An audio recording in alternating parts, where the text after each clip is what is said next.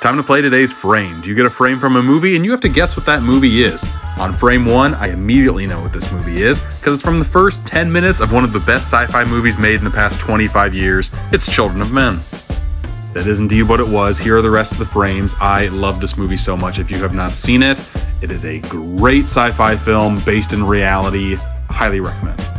Time to play today's Posterdle, and I already know what it is. The yellow, the blue, the red. Iconic poster for me, Napoleon Dynamite. This was huge back when it came out. No one talks about it now. Time to play today's Moviedle. You get a second from a movie sped up real quick. You gotta guess what that movie is. I saw the name of the bar. I saw the title card for fart's sake. It's Casablanca. Haven't seen the movie. Time to play today's Cinenerdle. I always start with one of the top corners. I'm gonna start with this one this time, and I picked a very good one, a hammer. What does this remind me of? For some reason, I'm thinking Drive. Is this right? No, it's shaking red at me, so then it goes to the next square. That doesn't help, so I'm gonna go to the middle, and okay. I have not seen this movie since high school, but it left a mark, let me tell you. Old Boy is fantastic. The 03 one, not the Spike Lee remake. That one's terrible.